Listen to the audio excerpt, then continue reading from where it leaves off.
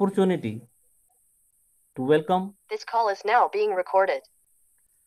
today's chief guest, Mr. Sandeep Chaudhary. He is working as a head of business in Grooves Cotton Limited, Pune. I welcome the resource person of the workshop and today's speaker, Dr. Sudeep Ingole. He is from Houston, Texas, USA. I welcome our vice principal, Professor N.B. Desle, our head of the department, Dr. Shewale, Dr. Mogal, all my colleagues, all the participants from various institutes, and my dear students. Tribology is the science of friction, wear, and lubrication. But tribology is very important in today's world because so much energy is lost in friction in that mechanical engine component. So it is necessary to reduce that friction and eliminate wear so we can enhance the life of that component. So keeping all these points in mind, the Department of Mechanical Engineering is organized 2 days online workshop on the recent trends in industrial tribology. So on this occasion, I request head of the department, Dr. Shewale, to give welcome speech. Over to you, sir. Shewale, sir. Uh, Thank you, Kakri sir. Good morning to all. On behalf of Mechanical Engineering Department, I welcome Chief Guest for today's inaugural function of 2-day online workshop on recent trends in industrial tribology. Mr. Sandeep Chaudhary, Grooves Cotton Limited, Pune. I welcome today's speaker, Mr. Sudeep Ingole.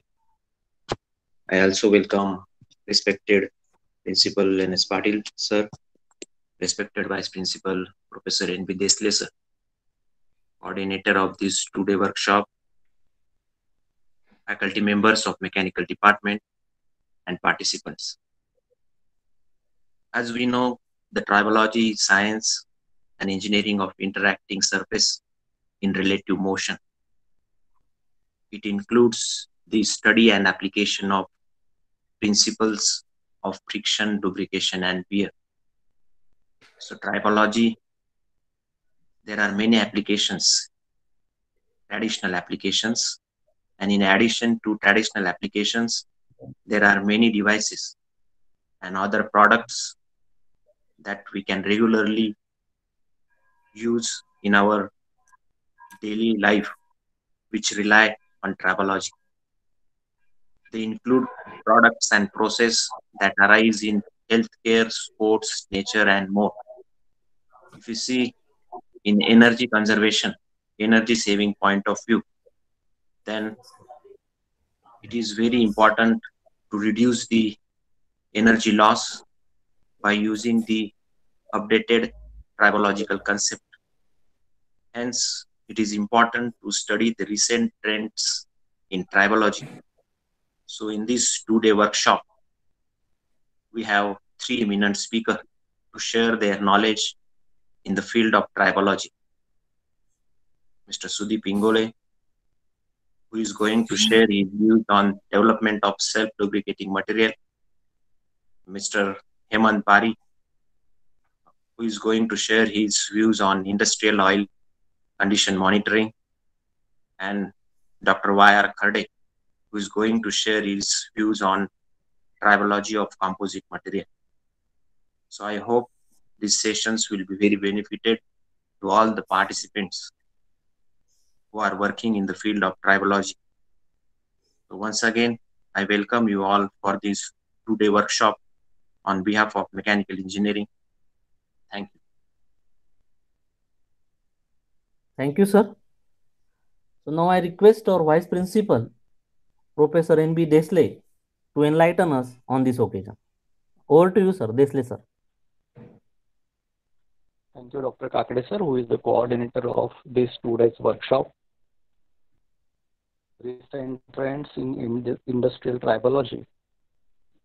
On the behalf of Maratha Vidya Prasarak SAMAJ'S KBT College of Engineering, I take this opportunity to welcome today's chief guest, Sandeep Chaudhary sir, as well as Sudeep Ingle sir.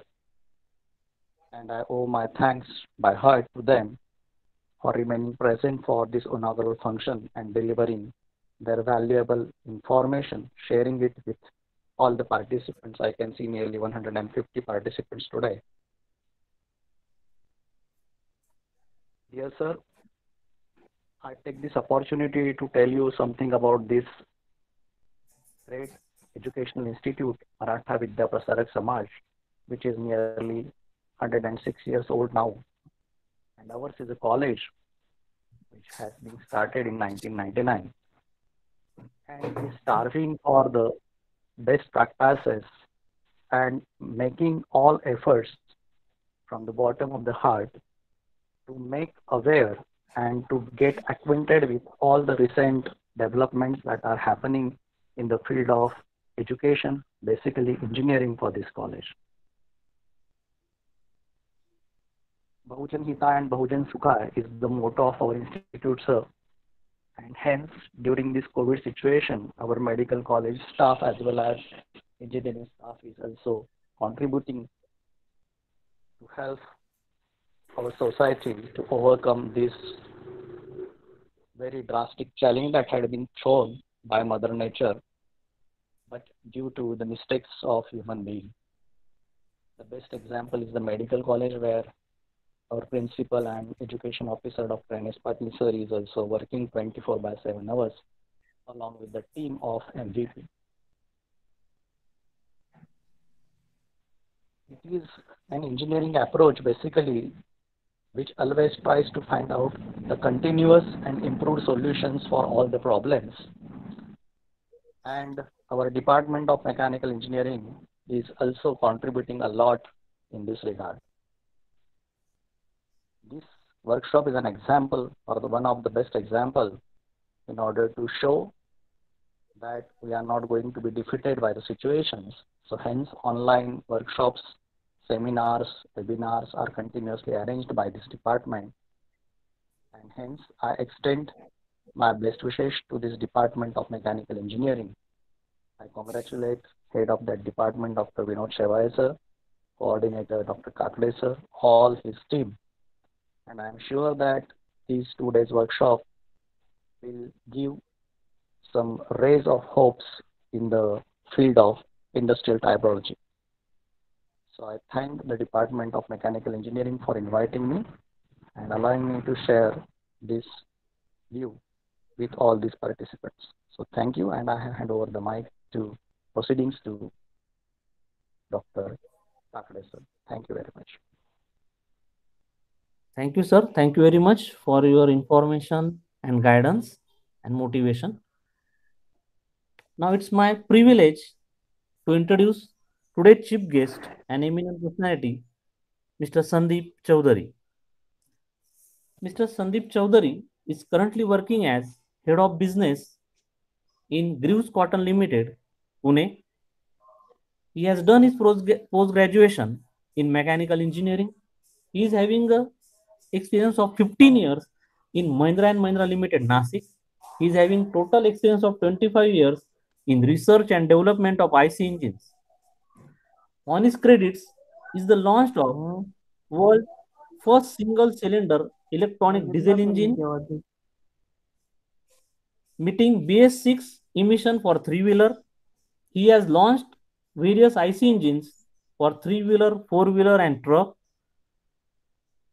Sir is a core member of India's four-cylinder engine for four-wheeler for SUV application.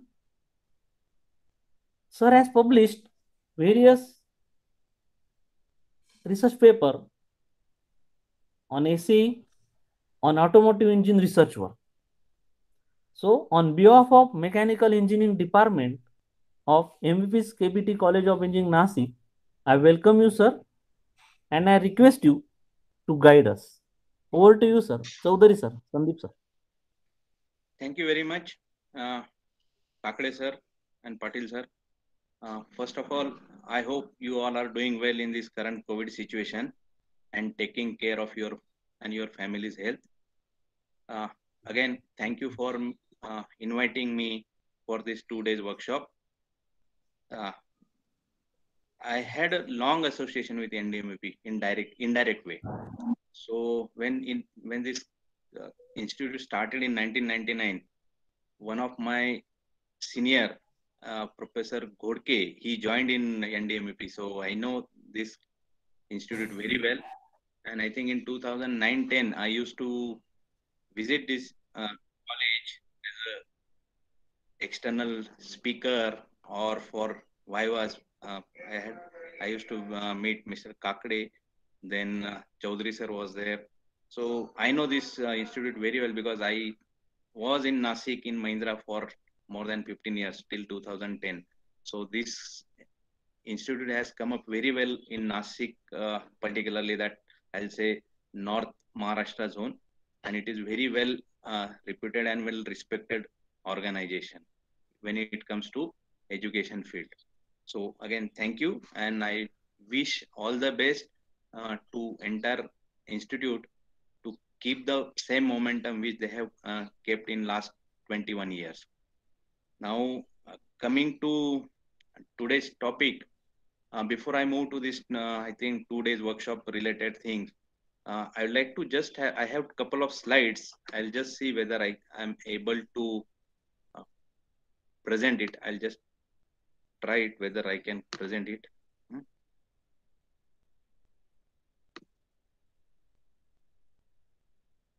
Just give me 1 second.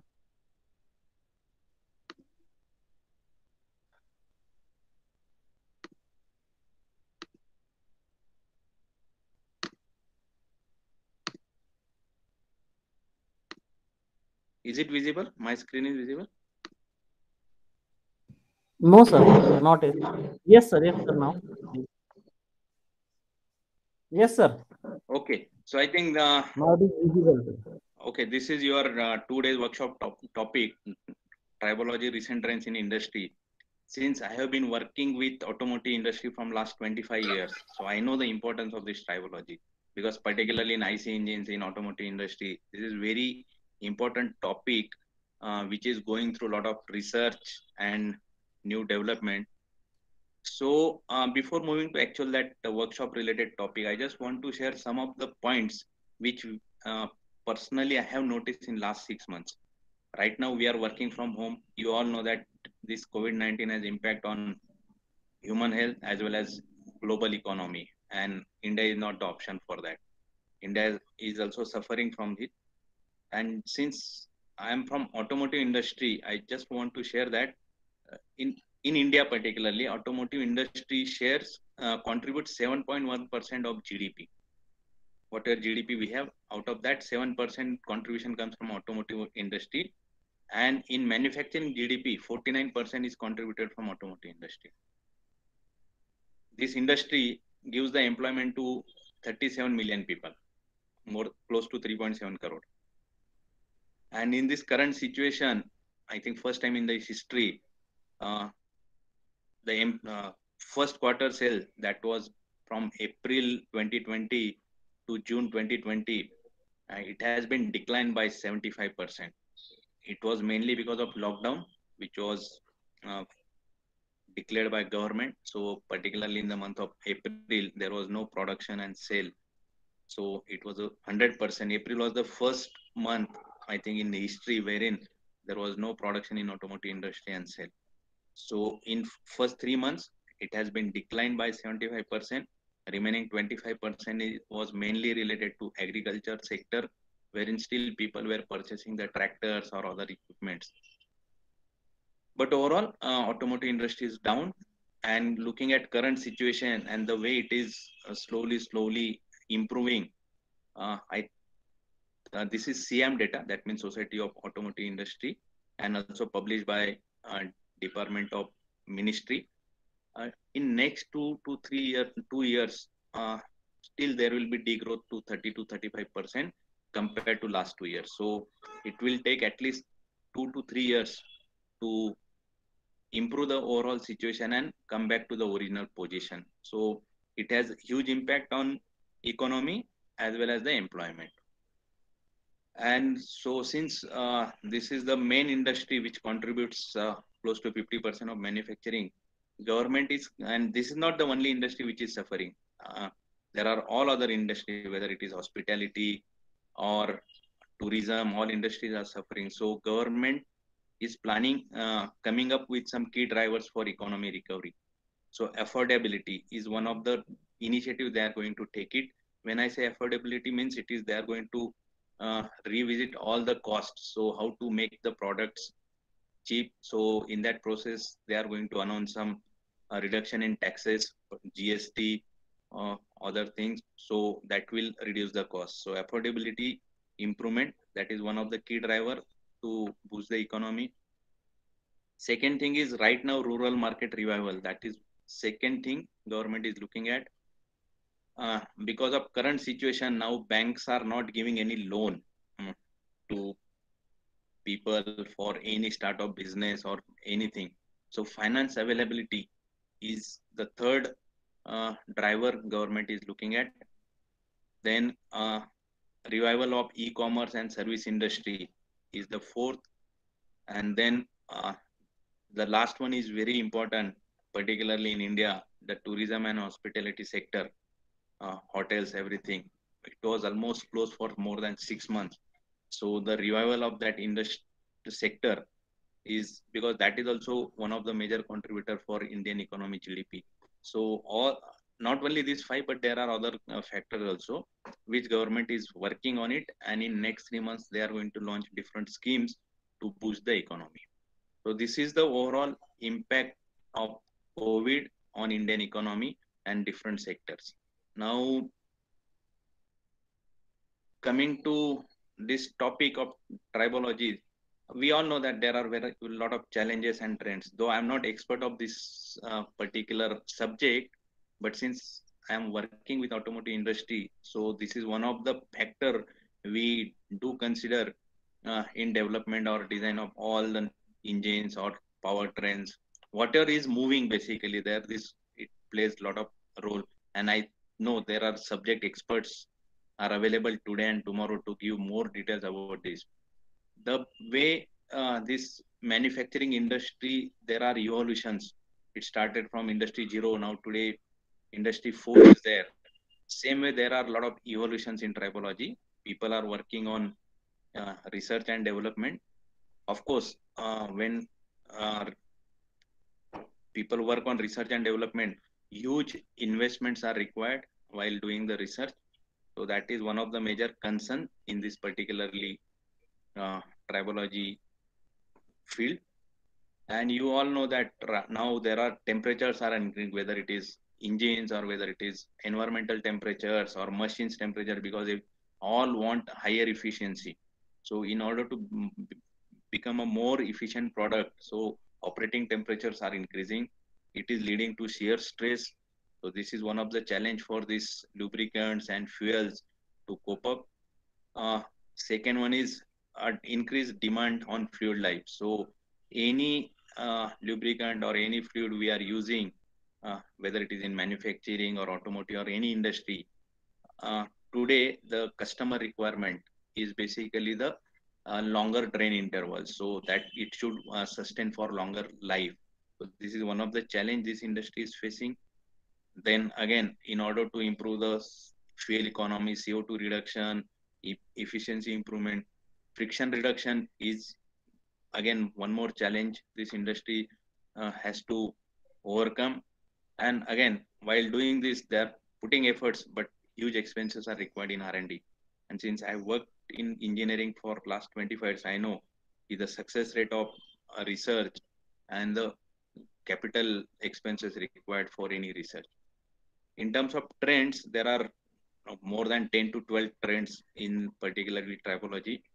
But key points, if I have to highlight, I think that is extended drain interval, whether it is oil change or any fuel filter change, anything. If you see, the change interval expectations are more than double now. Equipments wherein these tribal lubricants or fuels are used, the designs are continuously changing uh, for higher efficiencies and higher temperatures and higher traces. So that is also leading to requirement of change in these fuels and lubricants. New surface treatments are getting used. There is a competition. There is earlier there were conventional IC engines were used for vehicles. Now there are electric vehicles and alternate fuel vehicles are coming. So the role of these lubricants and fuels is getting reduced. So they have to be competitive enough in this alternate fuel vehicle segment. Uh, so a lot of research is required and it is going on. And of course, there are a lot of tighter environmental regulations, whether it is safety related, whether it is pollution related, a lot of regulations are coming. India is matching to global norms. So with all these challenges and trends, this industry is working on various research innovation, and so far they are able to fulfill all the requirement what industry was requesting from these fuels and lubricants.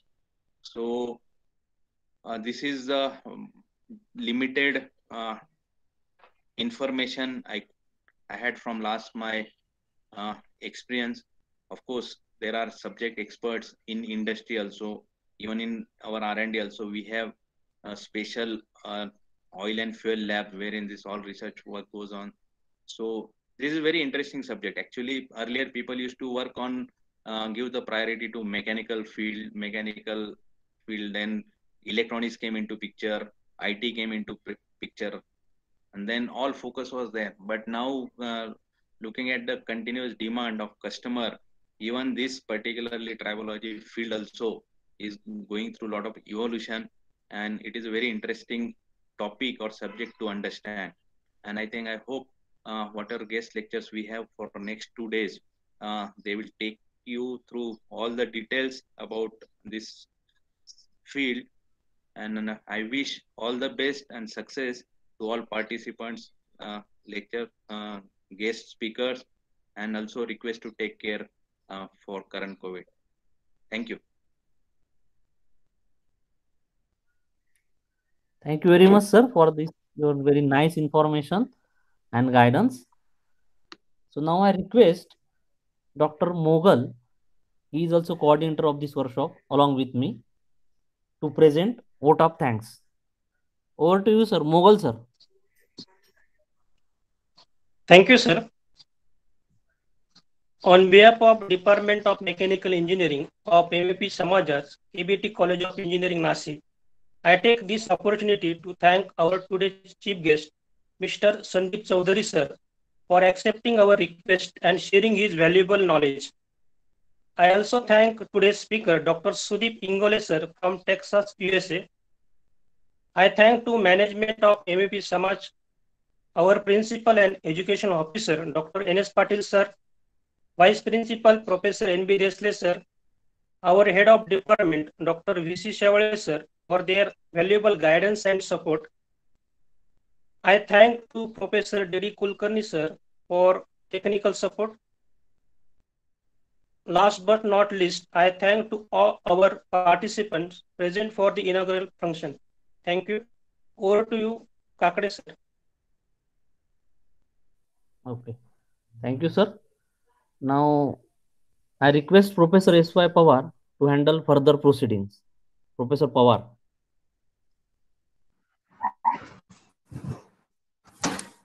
Yes, good morning to all. Hello. Yes, now sir, I request audible. yes I request Dr. Sudeep Ingole sir to start his proceeding. Hello. Introduction देतो मी त्यांचं, त्याच्यानंतर करा. Ah, So you first. yes sir, yes. Okay sir. Okay. So now we are going to proceed for the first session of this workshop. That is, title of the first session is, that is, development of self-lubricating materials. So it is a great honor to me to introduce today's speaker and resource person of the workshop, Dr. Sudeep Ingole. Dr. Sudeep Ingole completed his undergraduate in metallurgy from National Institute of Technology, NIT Nagpur, Master of Engineering in Manufacturing Engineering from Indian Institute of Science, Bangalore. He holds the PhD from University of Alaska in Mechanical Engineering. He worked in industry and taught engineering courses at Texas A&M University. He regularly gives guest lectures at universities and advises students for their research projects. He is a self-employed and residents in Houston, Texas. He is the owner of Presenjit Technologies, Houston, Texas, USA. He works in engineering, contract research, innovation, and technology development, especially in materials and mechanical engineering. He has several international patents published in United States of America, Canada, and Europe. He regularly serves as reviewer for the various international journals, and also he has publishes various research papers in various international journals. So, I welcome you, sir. Now I request Dr. Sudeep Ingole to proceed with the presentation. Over to you, sir. Ingole, sir.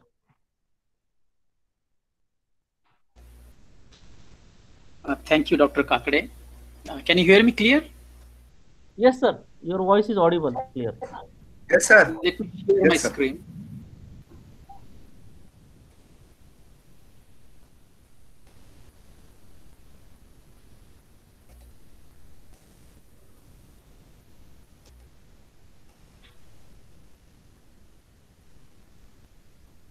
Please do let me know if you can see the screen. Yes, sir. Yes, sir. Now, Yes, sir. it is visible. Sir. And you can hear me too, right? Yes, yes. Yes, sir. All right. Good morning to you all. Thank Good you. morning, sir. Thank you very much for inviting me to give this talk. Tribology is very close to my heart, and I'm always excited to talk about it.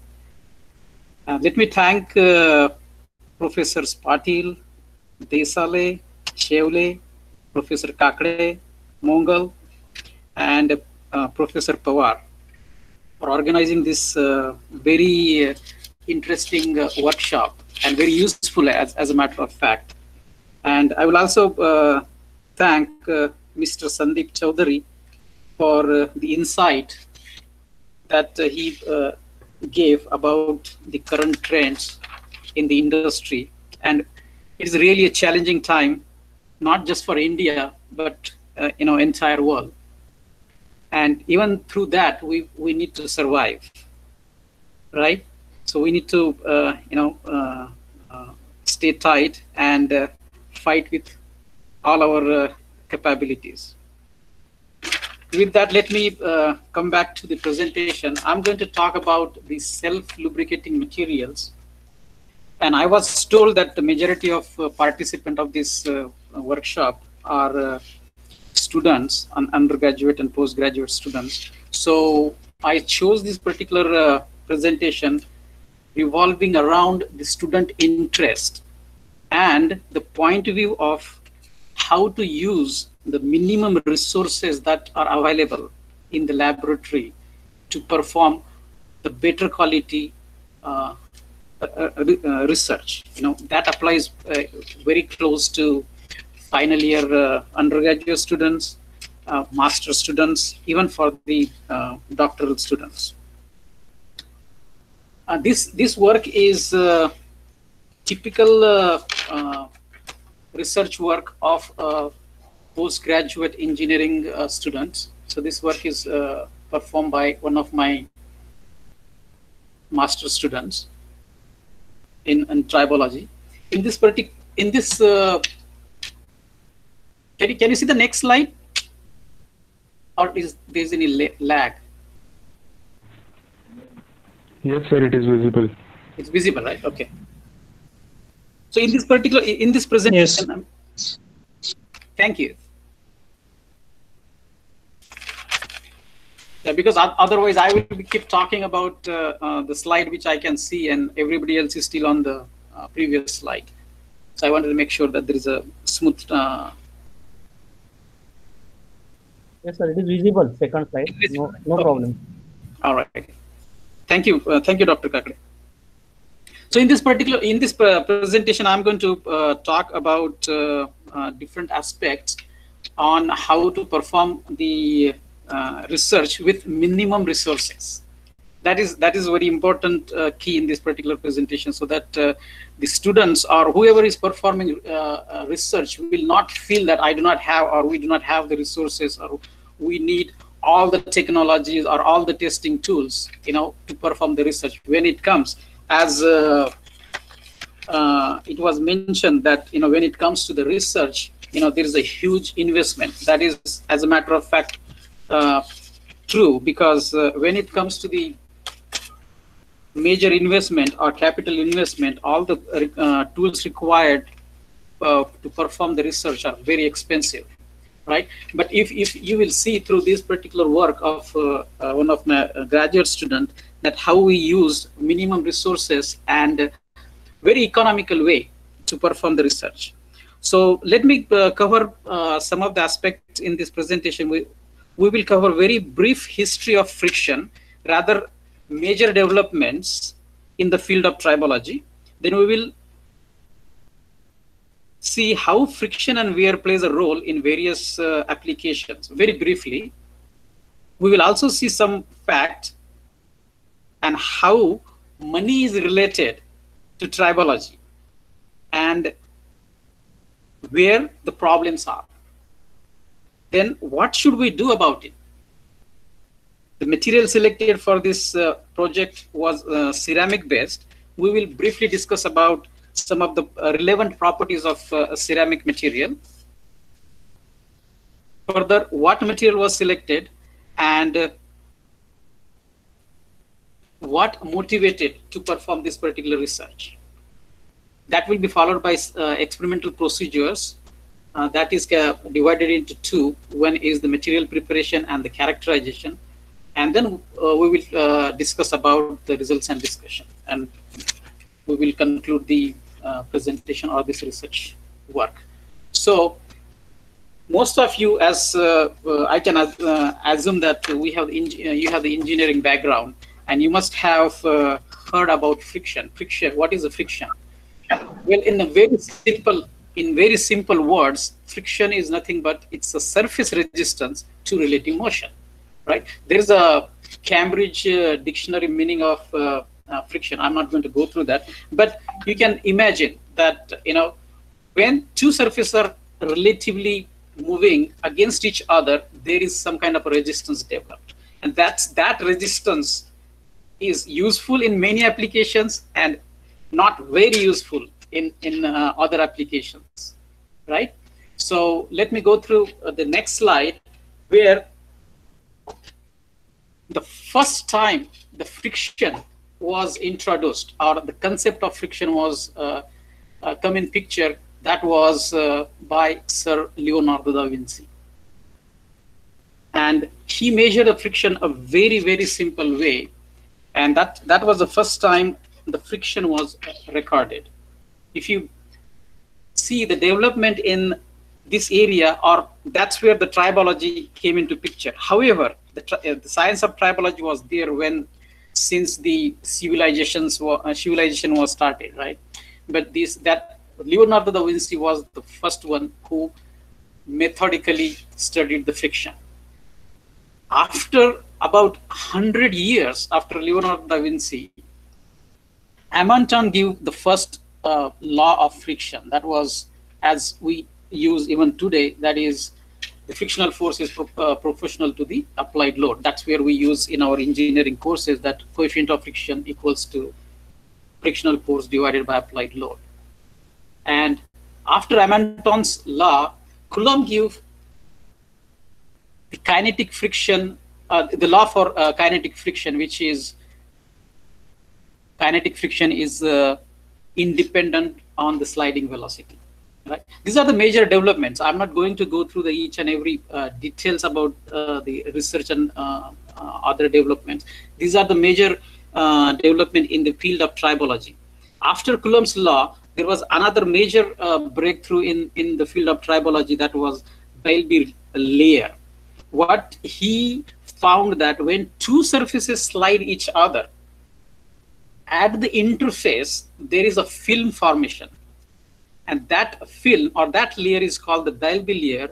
And that layer has completely different properties compared to the bulk material or the material which initially undergone for the sliding up. And that is where the degradation mechanism and all the other theories started coming into picture. After that, Borden and Hughes gave, along the same line of the Belleville theory, what they found that at the interface, the material is undergo or experience of very severe deformation. And because of this severe deformation, the lattice distort. And once the lattice distorted in a continuous manner, that layer on the surface converts into amorphous layer. And as we know that amorphous materials have very high mechanical property, sometimes it degrade the material even further.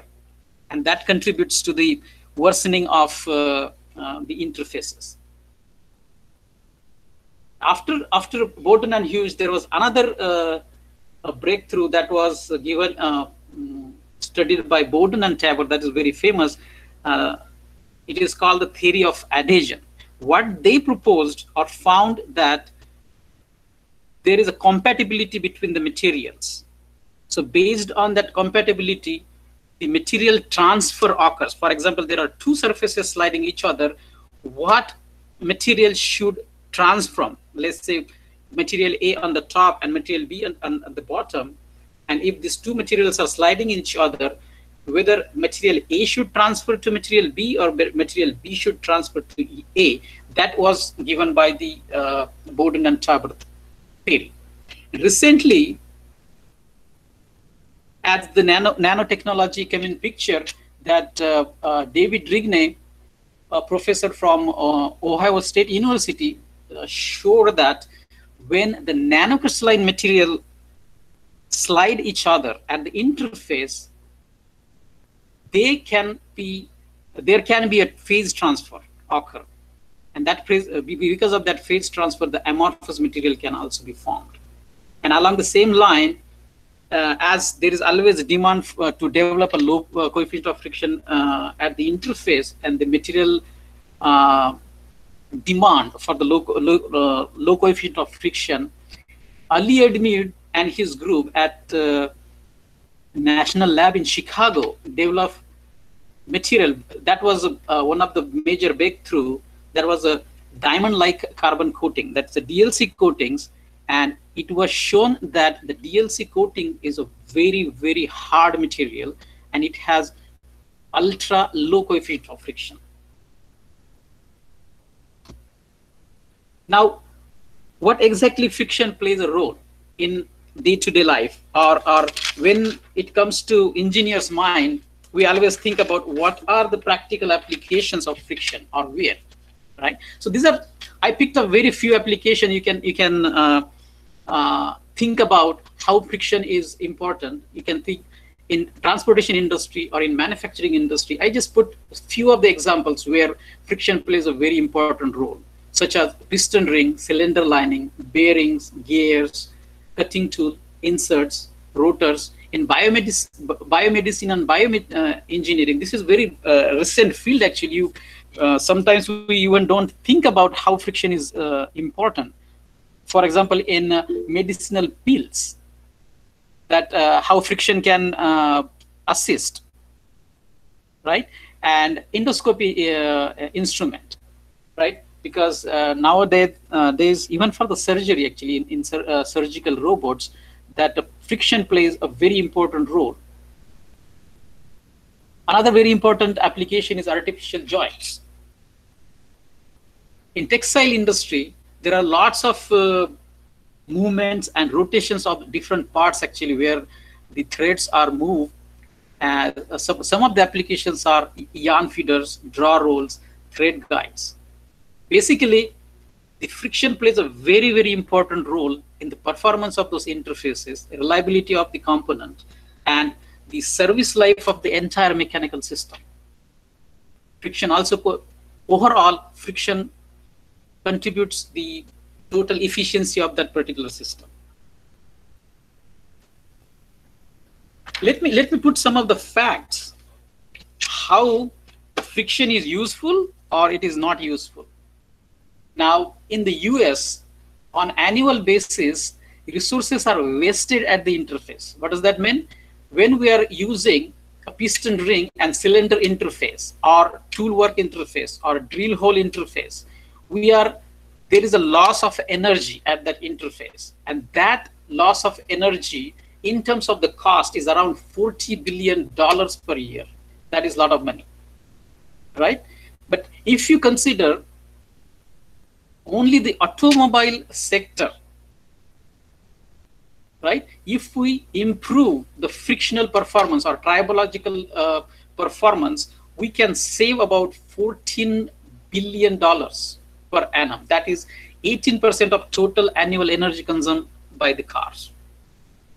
Now, let me put a little more facts about friction. If we add friction with the corrosion, right? Most of the time, corrosion is also associated with friction in several applications.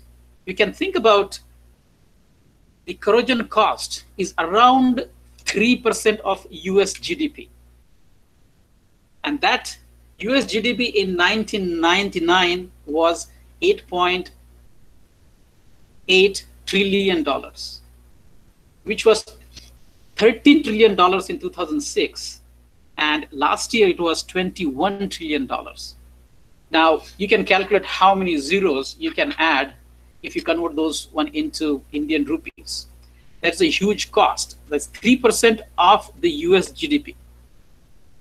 These are some of the cost of corrosion. Actually, this is just the relative cost. Now, because if you add wear and wear to it, this cost again increases. And you can see that the major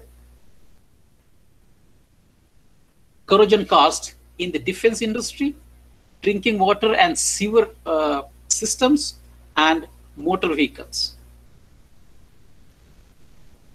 I put this slide just to give you a perspective that this could be the motivating factors that you can involve in developing the newer system or material systems. Well, if we are wasting so much of money, what can we do? Right. So one thing that what we can do is improve the performance at the interface of the sliding surfaces. What does that mean? We can either use better lubrication system. We can develop better lubrication systems, or we can develop better materials at the interface, or the combination of two. Right. One of the approaches, we can develop the bulk material, or we can develop the corrosion and wear resistance composites and coatings. Well, now let me come back to this particular research, and for this particular research we selected ceramics. Why do we select it? Why we selected ceramics? I will come to that one a little later, but let me discuss some of the properties that can be compared with other material such as metals and polymers. So you will get kind of an idea that why ceramics was selected for this particular project. You can see that the ceramic have higher hardness, it has higher temperature strength, high temperature strength. Ceramic also possesses very good corrosion resistance. It also has wear resistance. And another important thing is that it has a very low density. And one of the important things is that ceramic poses a very good potential in high temperature applications. Now, if you think about any engine component, let's say in automobile industry, right? So the performance of the engine or any moving component at high temperature is primarily derived by the limit of that material at performance at high temperature. If you think about high temperature material, polymers out of question, and there are very limited material, metallic materials. But there are some exhaustive, exotic metallic material, but the cost is very, very high. So when it comes to the bringing down the cost, we need to look at a very common and readily available material, to be used for these applications. So for this particular project, we selected alumina. And why did we select it? Alumina was readily available, around, and it's very cost effective. And also, it has a very good properties. Strength of alumina. Alumina is very well known for its very high strength, stiffness, hardness. It also has wear resistance. It also possesses very good corrosion and chemical resistance. Another important property of alumina is the thermal stability, right? And for most of the ceramics, as they have very good near net shape capability, that they can hold the shape, during the processing. And alumina is also being used as biomaterial applications in implant material. This is one of the very good applications that being developed. You can see that couple of applications here. The rotor blade and the gears are made of alumina. Well, now there are certain limitations for alumina as well. You can see that I did not mention the coefficient of friction, the friction problem. It does have wear resistance, but how about the coefficient of friction? In some application, if there is no wear, but still very high friction, that might not be applicable, because there will be a lot of heat generated at the interface, right? Then there are different approaches taken to reduce the coefficient of friction of alumina-based material. One approach is composite material. Now, I gave here only 3 studies. The point here to make is what are this reinforcement material, and why this material were not selected for this particular project. The first one was alumina matrix and graphite reinforcement. Now, graphite has a very limited applications. Graphite is being used currently as a reinforcement material, but graphite do not have a very good high temperature performance. Graphite has a very good coefficient of friction, very low coefficient of friction for that matter, but graphite cannot be performed, or graphite is not good at high temperature. Now, there are 2 other composite materials that being used, where given here, both of the materials you can see, they are very what I would say is very expensive. You can see the other reinforcement material being used as boron nitride. There is again graphite, and there is molybdenum disulfide. These materials are very, very expensive. So another thing is that these materials are separately added as a reinforcement material. So there is a cost involved for this material separately for the synthesis of this material. So our target, our motivation was to see if we can form low coefficient phases in situ when we make this material. For example, when we are talking about ceramics, so when we use the ceramic processing, we do not want to add a foreign material as a low coefficient of friction phase, rather than we wanted to see some in situ phases formed, so that the properties will be uniform and the cost will come down. It will be economical, right? So for that matter, we looked at some of the systems, and one of the systems we found that alumina or aluminum and boron has certain phases. They possess a very good crystal structure that favors low coefficient of friction. If you see here that this is the boron-rich portion of aluminum-boron system, where you can see that there is one phase formed at very low temperature, right? Why do we select low temperature? Because it's better economically, because we don't need to waste money or to form certain phases at a high temperature, right? You can see that the aluminum, this is Al-B2, that's aluminum diborides are formed in this particular system. And you can also see that the percentage of aluminum diboride is very, very less. So that was the motivation to see if we can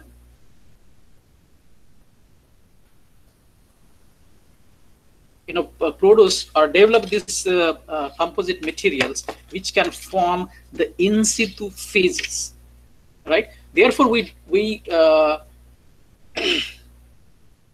develop the objective to develop the new class of alumina composite that has low coefficient of friction, and the friction performing or friction, low coefficient of friction phases must form in situ.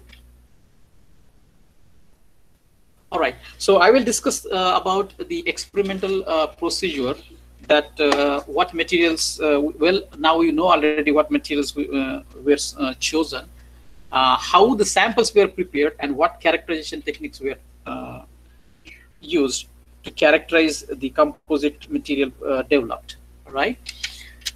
So alumina that we already discussed, alumina which we started with has a very coarse grain size, around 14 micron. Now let me tell you this, that we don't need to really go in the market and find out any particular quality alumina. This alumina was used, which was being purchased for metallurgy lab for the polishing application. Now you might be knowing that in metallurgy we do the microstructure study. That's where we use alumina powder for polishing. So that is a typical alumina powder we use, and we bought the amorphous boron powder, which has 2 to 10 micron grain size, right? Now, how did we prepare the samples? You can see that it's a uniaxial pellet press, which is very economical. And if you think about the mechanical engineering students, they can build this press actually in lab. So it is not a very expensive tool to be developed, right? The most important thing is that you need to probably buy the dye that need to be used for powder compaction. And the green compacts were prepared at 10 megapascal load for 5 minutes, and those samples were sintered at 2 different temperatures, at 1200 degrees Celsius and 1500 degrees Celsius for 1 hour, right? And you can see that the green the sintered samples shown here, right? Pretty nice, very dense samples were prepared. And what we did in this particular study, that we vary the percentage of boron at 2 different sintering temperature. And you will see that as we go further when we discuss about the results. And the characterization tools we used were X-ray diffraction and FTIR, that is for phase identification. Basically, we wanted to find out if the targeted phases are formed or not. Remember, we targeted to form the in situ phases, right? So X-ray diffraction and Fourier FTIR will tell that. Well, then we use the Archimedes principle to measure the density. Now, this property measurement does not require any high-tech equipment. You can build your own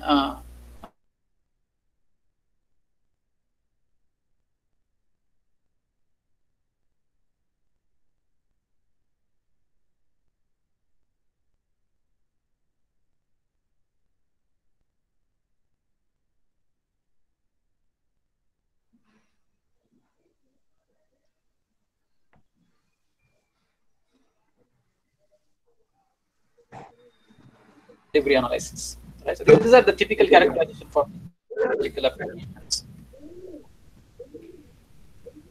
Now, Sir, let me. Excuse me. Sir, your voice is breaking actually, but now it is clear. Actually, voice was breaking, sir. Yes. Was it? Now it is clear. Now it is. Oh, okay. Do you want me to speak Now, slowly? okay, sir. No, actually, Yeah, it might be just the internet. There should be, I think, issue of internet also. That's Yeah. Let me speak a little slower. yes, sir. We are good on timing, right? Yes, sir. You can proceed now. No issue.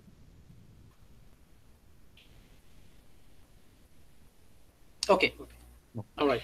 For the results and discussion, let me go to the phase identification, and you can see these are two graphs here, and you might have observed that there are three compositions, right? So we changed the boron percentage from 1 to 3. So we have 1%, 2%, and 3% boron, and those samples were sintered at 1200 and 1500 degrees Celsius. Now, as you can see from these two, there are very clear distinction between the phases formed in these two different set of samples. I'm sorry, my throat is drying, so I had to drink some water. All right, so if you look at 1200 degrees Celsius, well, the matrix is present, that is alumina, and remember we were targeting for aluminum diboride that is formed, and even for 1500 degrees Celsius, diboride is formed and there is a matrix available, right? However, if you see at 1200 degrees Celsius, there is two additional phases formed.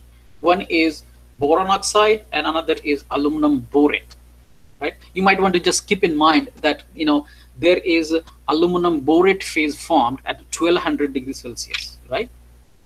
But when you look at X-ray diffraction a little closer, that you will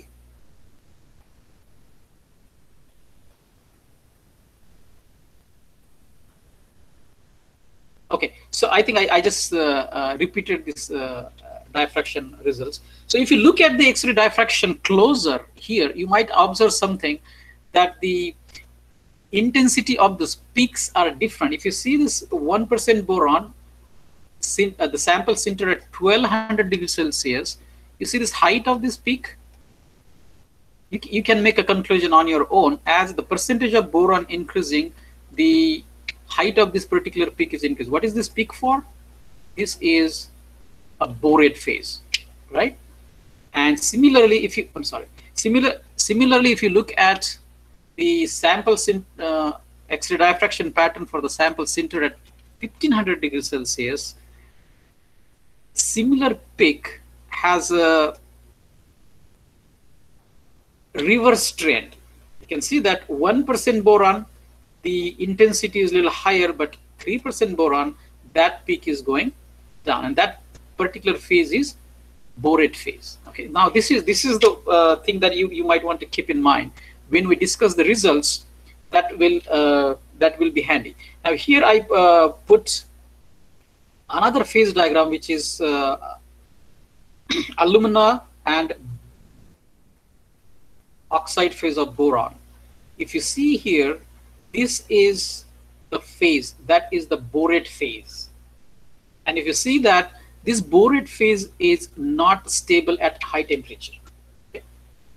Now, you don't need to worry about, just keep this one in mind, that the borate phase is not stable at high temperature, right? And we will see what is the effect of that particular property on the frictional or friction and wear performance of this particular composite material, right? And there's another observation we did was, there was the oxide phase of boron even at both temperature sintering samples, actually. That we found through the Fourier transform FTIR study. We couldn't find it in the, you see that for the 1500 degrees Celsius sintering sample, we couldn't find the boron oxide phase, right? So what we confirm from the phase identification or phase characterization, that the targeted phases, right, the boron aluminum diboroid phase was formed. Apart from that, there was additional phase was observed, that was aluminum borate, right? So other characterization we did was density measurement and the porosity measurement. So what we did is we have two different sintering temperatures and we have three concentration of boron. So what this particular diagram shows that the effect of sintering temperature and concentration of boron on the density and porosity of this composite material. We can make a very simple observation here. If you see for the density study, for 1500 degrees Celsius sintering, what happened? The density of the samples is reducing, right? Whereas the density of sample at sintered at 1200 degrees Celsius is increasing, right? That is something you will find the answer on your own as we discuss further. And if you look at the porosity, right, what happened at 1500 degrees Celsius sample, the porosity of this particular sample is increasing, right? And the 1200 degrees Celsius, the porosity is decreasing. Now this porosity is only surface porosity. Okay, this is closed porosity. It's not open porosity. So we did the porosity measurement only on the surface, right? Let me go to the next observation, and here, yeah, this is where you can see that this polished surface. That's where we can calculate the porosity, right? So 1200 degrees Celsius and 1500 degrees Celsius samples. So we have different porosity. It is very visible actually. You can see the change in porosity for both samples. These are only representative samples, right? So 1% and 3%. So we took the two extremes, right? Let's look at the grain size measurement. Okay. Again, the effect of sintering temperature and concentration of boron on the grain size measurement of these samples. Now, if you see what happened to the grain size of composites which were sintered at 1500 degrees Celsius, the grain size was reducing, right, as the percentage of boron increased, right? Whereas the trend is the same, right? But the grain size is higher for 1200 degrees Celsius samples which were sintered at 1200 degrees Celsius, right? So if you increase the sintering temperature, the grain size is going down, so you get the finer grain. Now, some of you might be already thinking about what is the effect of grain size on the mechanical properties, right? When the grain size reduces, some of the mechanical properties improve, right?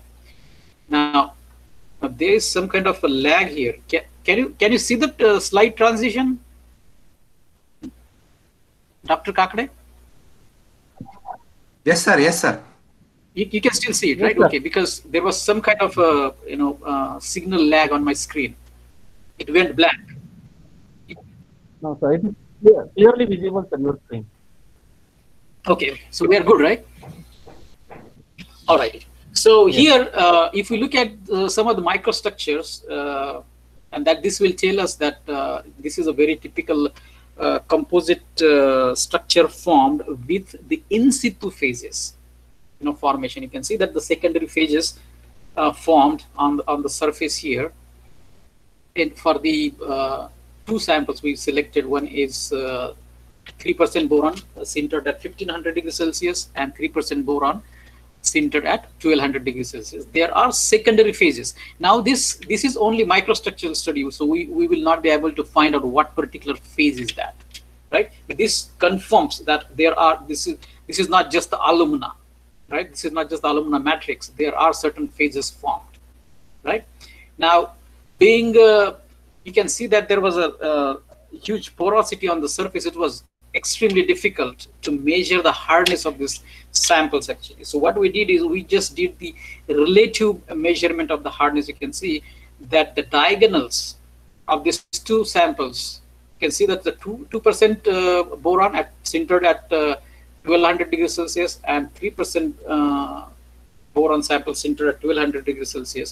As the boron percent is increasing, so there is, you can see relatively the diameter of this particular indent is increasing. So what does that mean? The hardness is slightly reducing, but it was very difficult to make any conclusion on hardness measurement. So I will not put any conclusive remark on the hardness, because there is still need to be further study on that property, right? Let me talk about the surface roughness, because this is one of the very important parameters that is required for the tribological study, right?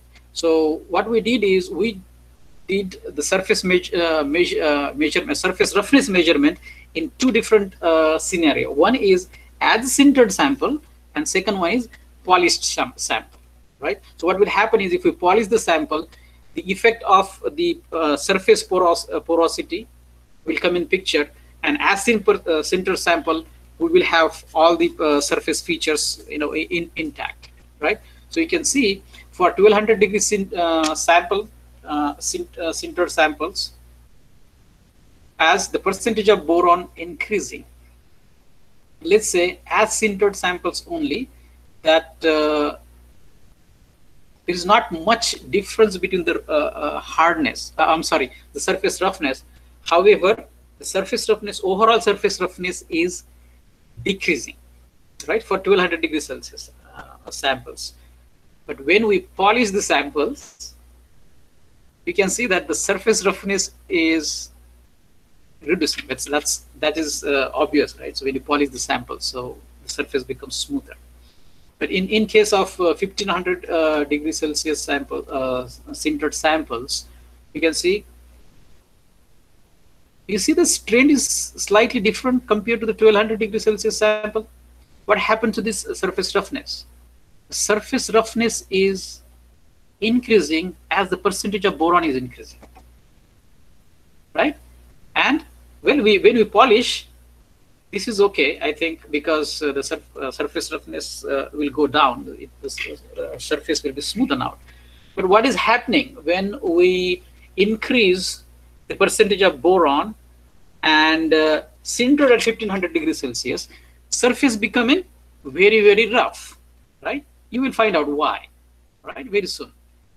Well, then the surface roughness related another property, that the contact angle measurement, right? So if you see the contact angle, that for samples sintered at 1200 degrees Celsius, the contact angle is kind of very similar, not much change, right?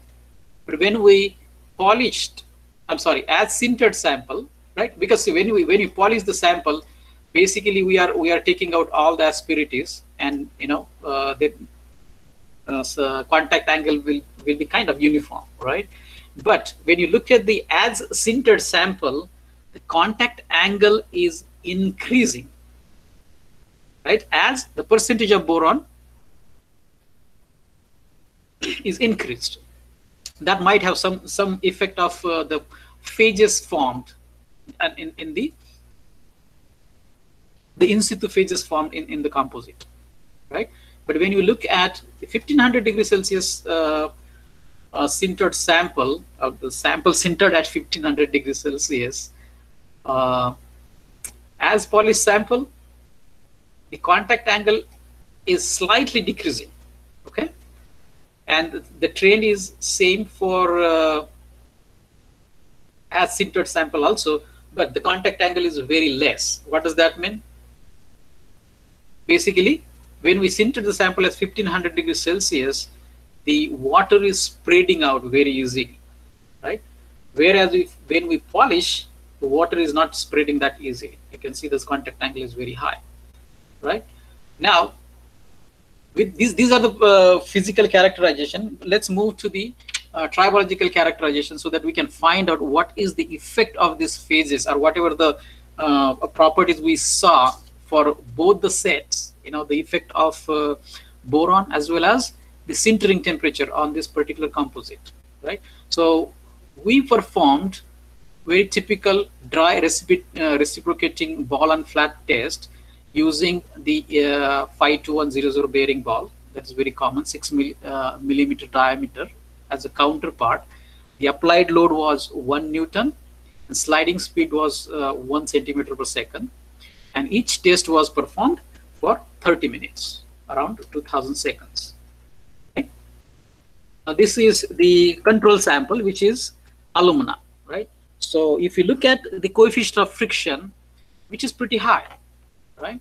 So it's kind of 0.45, right? More than 0.4. But important thing is that the coefficient of friction is consistently, we can see that increasing, because there was a severe surface damage actually. If you see this particular picture on the right side on your screen is the frustum of that bearing ball, right? It was severely damaged, and that is you can think about, because it's alumina, right? Alumina and steel ball. Alumina is very, very hard, so the resultant will be the damage of the bearing ball, right? But when we looked at the composite that we made, this is the average coefficient of friction. We will go into the detail of each and every curve, but what we found that the coefficient of friction of the samples sintered at 1200 degrees Celsius, and when the boron percentage increased, what is happening? The coefficient of friction is increasing, right? So we add more boron, coefficient of friction increases. The trend is the same. When we add more boron, the coefficient of friction is increased. However, the average coefficient of friction is very, very low compared to, you can see the difference here, 1200 degrees Celsius. So at least we know that if we sinter the samples at 1500 degrees Celsius, we get surface or the composite which perform much better in terms of the coefficient of friction. Now we need to find out why. Is that right?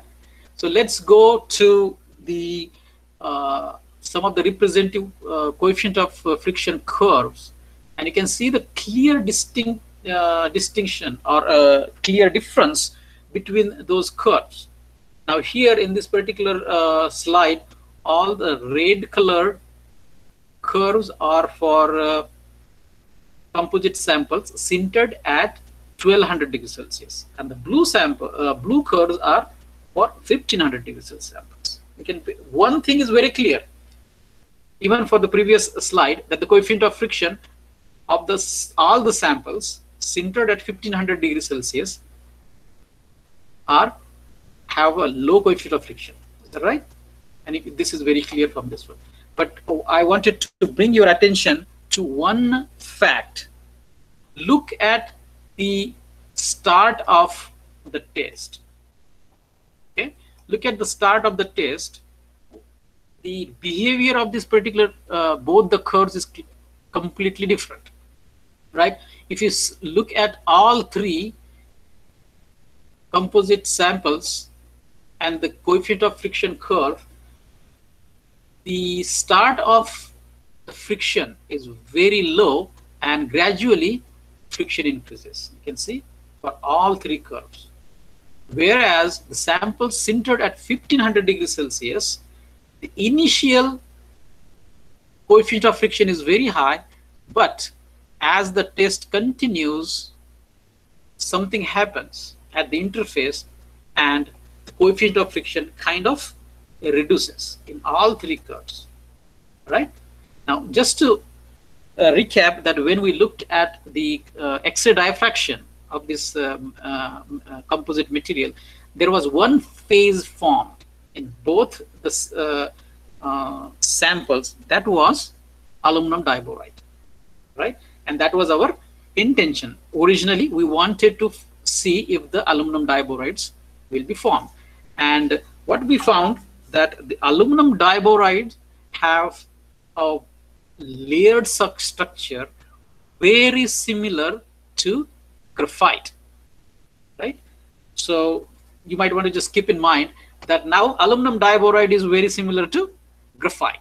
So if there is aluminum diboride phase, the friction might be coming down because the shear strength is very low at the interplanar bonding. Is that right? Or simply think about graphite. Okay, it's a layered structure. But what we found is, remember in X-ray diffraction diagram, there is aluminum borate phase formed, right? In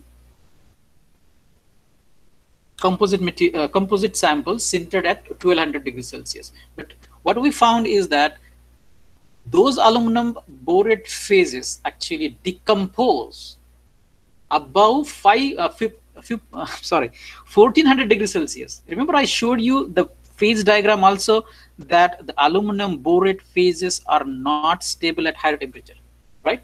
And what happens? Look here. One phase formed is alumina, which is very similar to the matrix. And second phase is formed is a boron oxide phase, right? So now here at 1400 degrees Celsius, boron oxide phase is a gaseous phase. Now think about the sample, which is sintered sample, solid material. What will happen to the gas which is formed on the surface of the sample? The boron oxide gas will escape, right? So when some of the material is escaped as a gaseous form, what will happen to the surface? There will be more porosity developed, right? But what will happen to the surface? What will happen to those gases which are entrapped underneath the surface? Well, they will entrap there, and as the temperature cools down, they will again condense back into some kind of a phase, right? Now, you might want to think in terms of why the surface roughness was different for the samples sintered at 1500 degrees Celsius. Now, this will give you the clue, right? Now, when you come back to the coefficient of friction, think about the boron oxide, right? So on the surface, the boron oxide is not present. Now again, let me bring your attention to another fact, that boron oxide is also phase that reduces the coefficient of friction, right? And another very close material that we all know, very close to the boron oxide, is that we all use actually at one point of time in our life, is called the boric acid, right? You must have played carom. So we use the boric acid as a solid lubricant on the carom board. And when you add actually water or hydrogen to this boron oxide, it becomes boric acid. And you all know that boric acid has a very good coefficient of friction, very low coefficient of friction, right? Very similarly, so the boron oxide has a coefficient of friction which is lower compared to the borate phases, right? So whenever there is a borate phase present, the borate phases have a very high hardness, and it is giving a very high coefficient of friction. All the samples sintered at 1200 degrees Celsius has higher coefficient of friction, right? Whereas samples sintered as 1500 degrees Celsius, the borate phases are decomposed into alumina and boron oxide, or the oxide phase of boron. However, when the degradation happen, because on the surface there is no boron oxide because it's already escaped. When this degradation happen and the subsurface is opened up, right? After the damage of this top layer, what happens? There is another layer, or there is the other phase of boron oxide come on the surface, and that provides the coefficient, a lower coefficient of friction. And that you can see that the coefficient of friction of all the samples sintered at 1500 degrees Celsius is much lower compared to the samples sintered at 1200 degrees Celsius, right? Let's go back and see how the surfaces were degraded at the interface. right? Now this is a typical wear track of 3% boron sample sintered at 1200 degrees Celsius. On the right hand side, you can see that this is the frustum, or this is the bearing ball, right? That was worn. Now, if we know the diameter of this particular bearing ball, or this frustum, and the diameter of the sphere, we can easily calculate how much volume loss, right? And that is typically our wear volume, right? Let me come back to the worn surface, right? Now here you can see the top left corner is actually the track, right? This image is taken somewhere in this dark region, in the black region, right? And you can see that all the degradation happen on the wear track. This is very obvious, right? Now, can you still see the slide? My screen is all dark actually. Doctor, you can still see, right? Yes, at the corner it is visible, sir. Corner. Okay, because my presentation is not moving. Yes, sir. Two screens are overlap now. Something goes wrong. Yeah. Okay. Yeah, that is Visible, sir. Now you can see, right? Now it's clear. No, sir. Right now, not yet. Not yet. Sir, again screen share, sir. Please. Okay, can I please stop it? again. Let me stop it and share it again. Okay. Okay. All right. 1 second. I'm sorry. I think this is an internet issue. Yeah, no problem. Okay. Let me go back.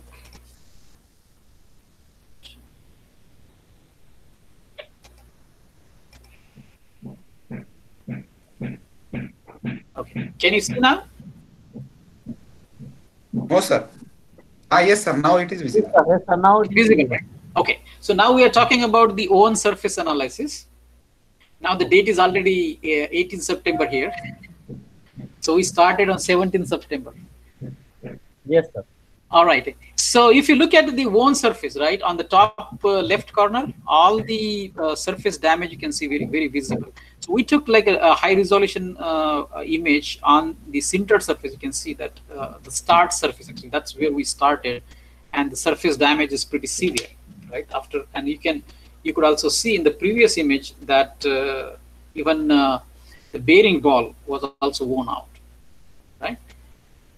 So we will find out little details about what are the mechanisms by which these surfaces were damaged, right? Now we are talking about both samples. These are representative images. One is on the left-hand side, which is for 1200 degrees Celsius sintered sample.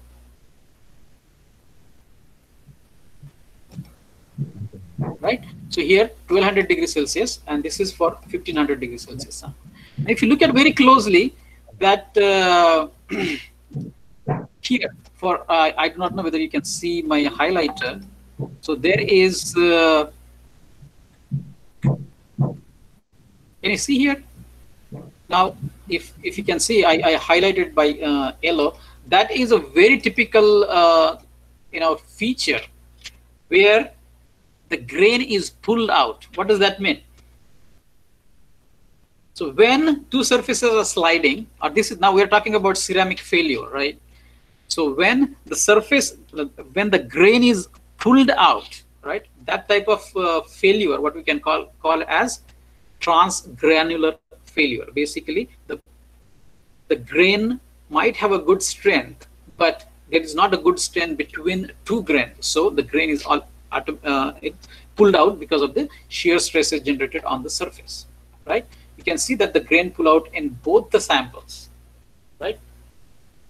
And there are also certain indications of cracks. You can see that there is, if you can see that there are a couple of cracks developed here. There are some cracks developed here, and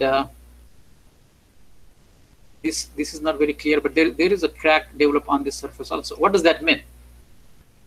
Well, there is one mechanism by which these surfaces are damaged. One is the transgranular, and second one is the intergranular. So basically what we can say that the samples were degraded by the mixed method. So we have both indications that transgranular or intergranular mechanism, right? And as I mentioned that if we know the diameter of the sphere and the radius or the diameter of the sphere and the diameter of the frustum, we can easily calculate the wear volume, right?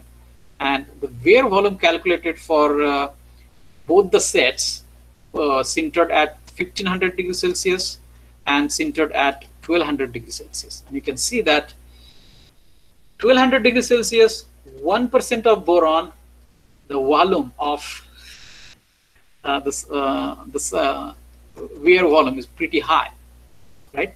Now you can very easily relate that why that could be, right? 1% of boron, 1200 degrees Celsius, and another sample you can see here 2% of boron and 1500 degrees Celsius. That is the lowest volume, right? Now when we relate this one with the phases formed, you should be able to very easily correlate that why this particular volume is high. This is the volume of the material for the bearing ball. So what does that mean? At 1200 degrees Celsius, the sample sintered at 1200 degrees Celsius with 1% of boron, lot of material was worn out from the bearing ball. What does that mean? That means the sample sintered at 1200 degrees Celsius with 1% of boron do not have very good friction properties. Does that make sense? Right? High friction, high wear for the counterface. Right? And when you look at the wear debris, now this is a typical analysis we perform for the counterface that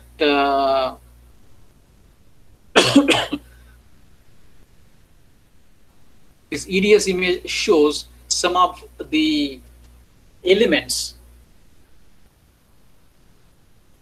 right, present in the debris. Now we are talking about the two material degradation, right? So we have the alumina composite, which was also degraded, and the bearing ball. So this is a typical debris material which shows the composition from the both material. You can see that there is alumina here, and there is a boron also there, and there is also iron and chromium. You can see that the composition of the bearing ball here, we have carbon, chromium, iron, manganese, phosphorus, silicon, and sulfur. Apart from these elements, there are the composite material elements are also present. So this is a typical that the contamination from the both side of the materials, right? Now let's compare the wear volume and the coefficient of friction, right? So what is the sintering temperature effect on the concentration of boron on wear volume and coefficient of friction? Let's talk about sample sintered at 1200 degrees Celsius. What is happening here? You can see that wear volume is very high. Is that right? And the coefficient of friction is relatively low here. And you can see that the coefficient of friction is increasing, but the wear volume is going down.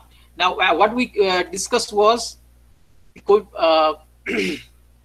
coefficient of friction might not be good for this particular sample, right? But if you look at this compared to the 1500 degrees Celsius sample, right? 1500 degrees Celsius sample for 1% of boron, the coefficient of friction is very low, right? Compared to 1500 degrees Celsius sintered sample, the coefficient of friction is not very good, right? And it is also giving very high wear of the sphere, right? Similarly, as we increase the percentage of boron, right, the coefficient of friction is increasing. So that is not in our favor. In our favor. However, the degradation of the counterface is reducing, right? That might be something we can think about. Now, if you think in terms of the applications, even if slightly the coefficient of friction is increasing, but the degradation of the counter phase is reducing, right?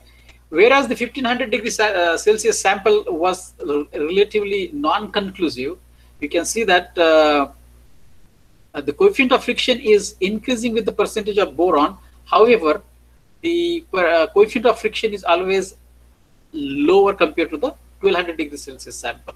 But where we can see that the second sample, it might have some kind of erroneous results. But however, if you see that first and last set of sample, that the wear is also increasing with the coefficient of friction, right? Which is completely different behavior for 1500 degrees Celsius sample. And that we can relate this behavior with the phases formed and how the phases are converted or transformed into or decomposed into the different phases, right? With that, let me make some observations here.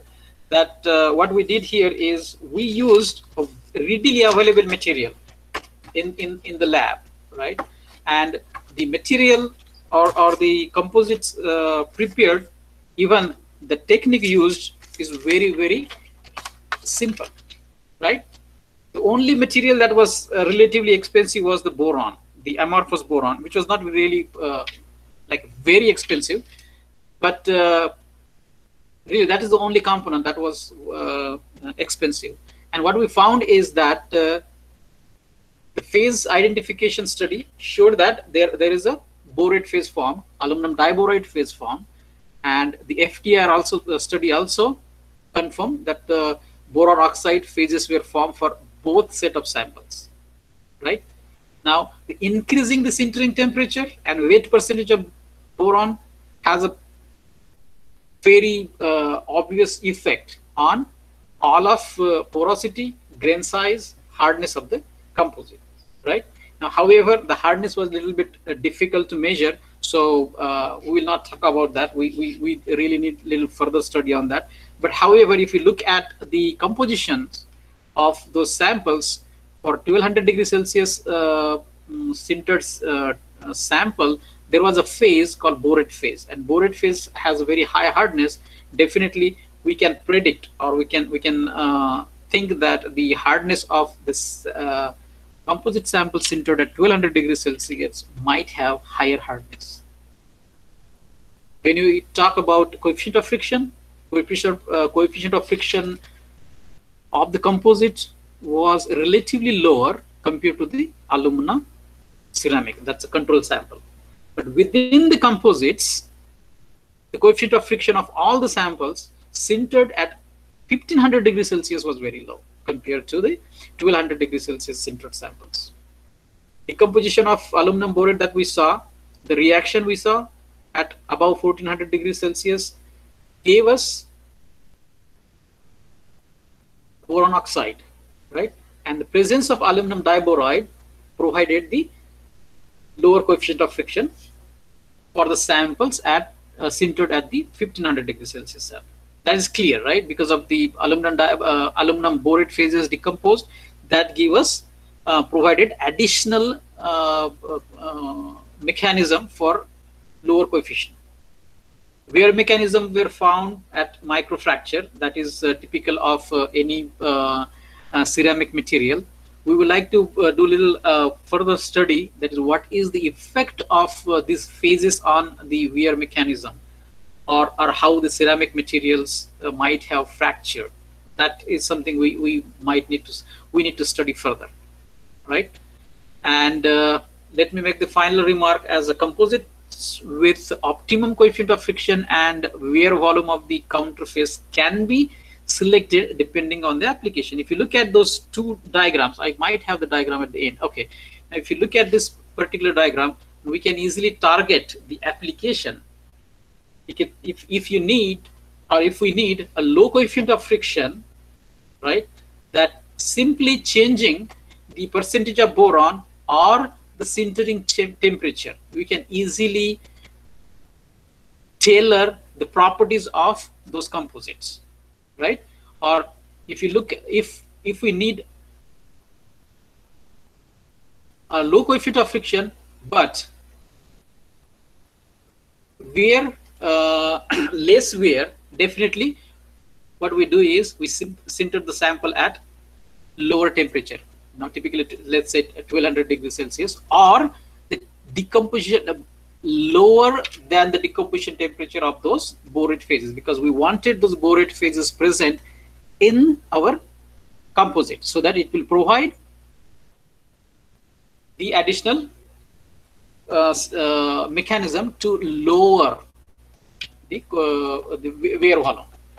Whereas if we need lower coefficient of friction and we are not worrying about the volume relatively, right, then definitely what we do is we will increase the sintering temperature so that the borate phases decompose and we get the boron oxide phase for additional coefficient reduction.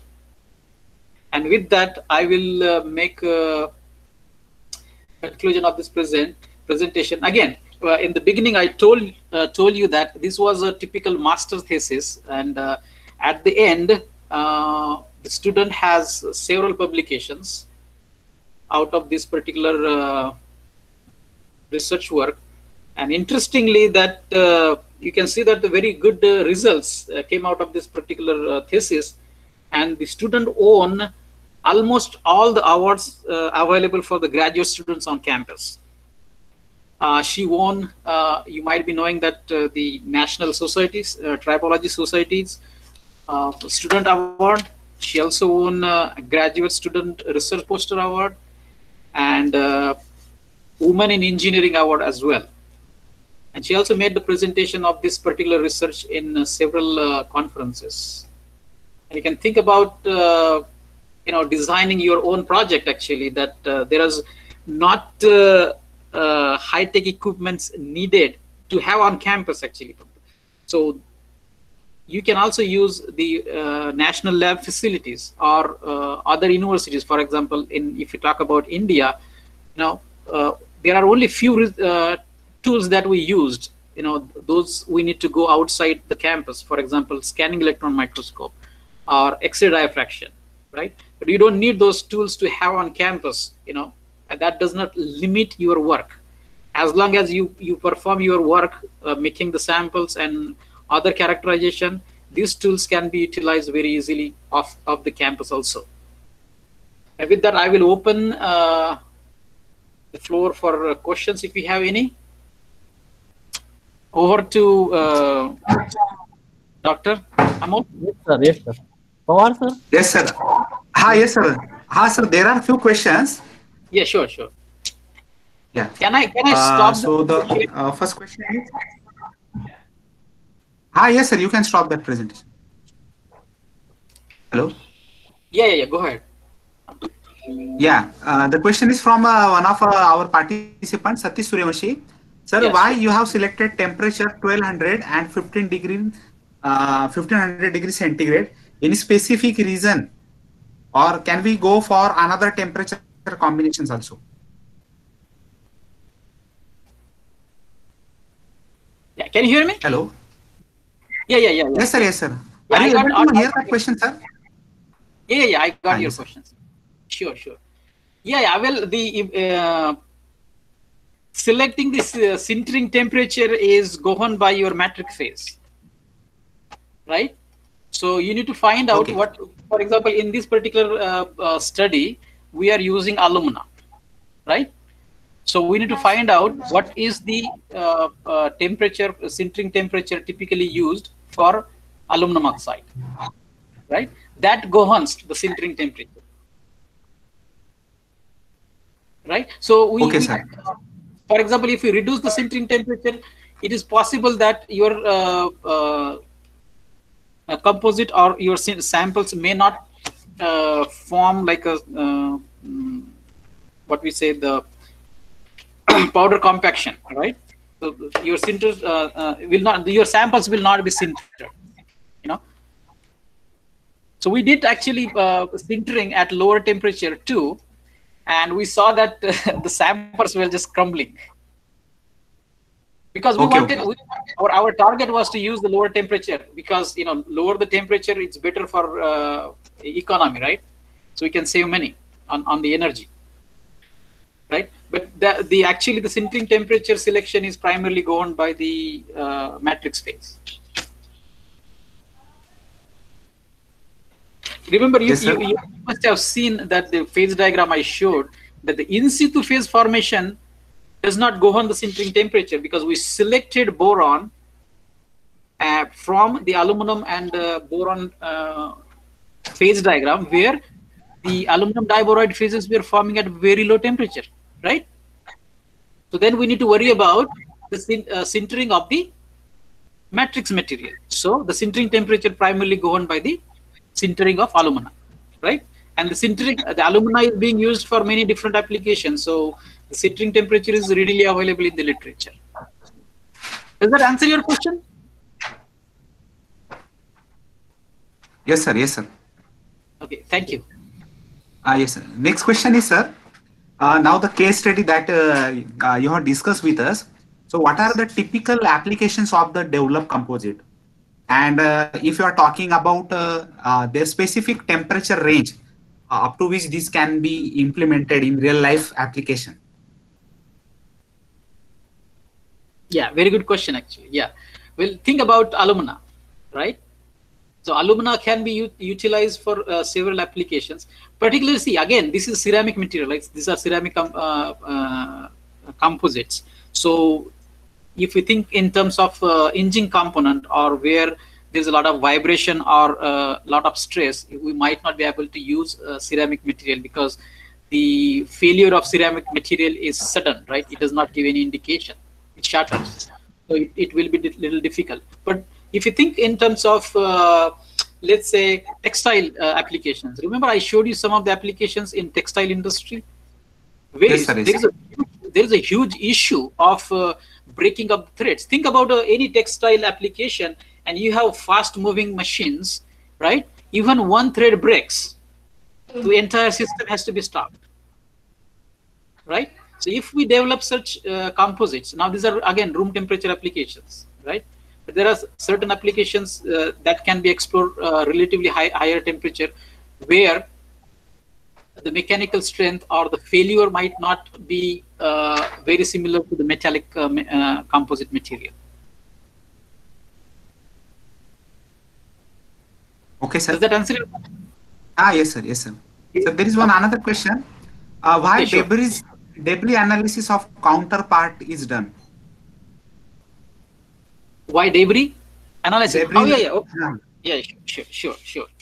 Well, that gives us the indication. Sometimes what happens is, now in this case, if we see that the worn surface were very severe, right? Now, as we increase, or when the material properties are very, superior, sometimes the surface may not be able to show the degradation, right? As a matter of fact, one of the samples, actually, I did not put the image there, that we realized that there was no surface damage of this alumina. Okay, what we saw is only black line. Okay, there was no degradation at all. We thought that there is no degradation of the composite material, and only the phase or only the counter phase, that the bearing ball was wearing out, right? But that's where, when we took the debris out and did the analysis, that analysis showed that there are certain components also from the composite material, right? So what happens is, when we do the debris analysis, you also get the information how the counter phase is wearing out. There's another information we can get from the debris analysis, is that if there is any phase transformation on the surface also. Remember, we talked about the phase transformation and why the coefficient of friction was reducing about the composites only, right? But when we have the interface, for example, in this case, we have bearing ball, right? So there might be phase transformation at the interface, right? How do we know if that phase transformation is occurring, or if there is any different mechanical properties of those interfaces? That we can get knowledge from the debris analysis as well. Is that clear? Yes, sir. Yes, sir. Okay. Sir, there is one another question. What are Sure. the various applications of alumina-based composite materials? Yeah, I think I discussed that with, just a few minutes before, right?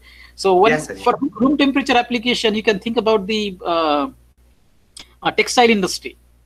If you look at in textile industry, majority of those revolving materials, right? Those spindles and most of them are ceramic materials, right? And and primary failure of those threads. Think about how fast those threads rotate, moves on those surfaces.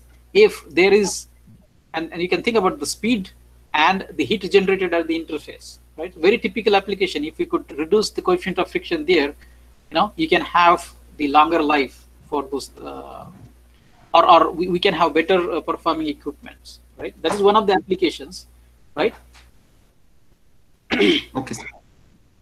Sir, there is one another question. Sir, what is spark plasma sintering?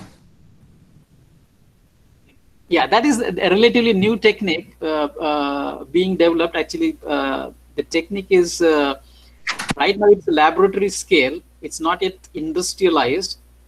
And what happens is in spark plasma sintering, we use the plasma generated.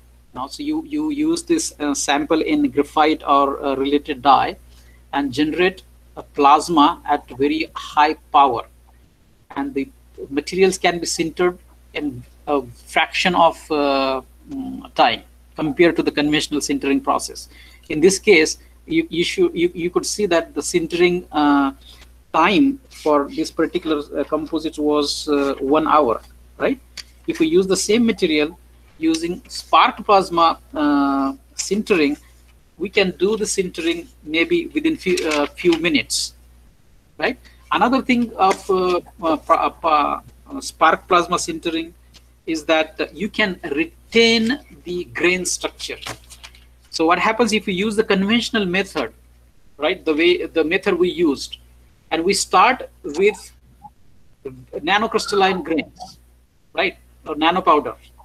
And we used nanopowder with conventional method for sintering. The material after sintering will no more nanostructure, right? So it will convert into conventional material. Whereas when we use the spark plasma sintering, we can retain that grain structure. So if you need to make like a nano crystalline composite material or nanocrystalline material that you wanted to retain the crystal structure or the grain structure, then the Parkes plasma sintering is the best method. Yes, sir. Hello. Is that what you're looking for? Yes, sir. Yes, sir. Sir, I want to include one thing. So, what is, sir, approximate the cost of this setup? Well, the experimental setup. First thing is that most of these equipments are already available in most of the mechanical engineering departments, right? We have the furnace, right? So furnace, most of our metallurgy department should have.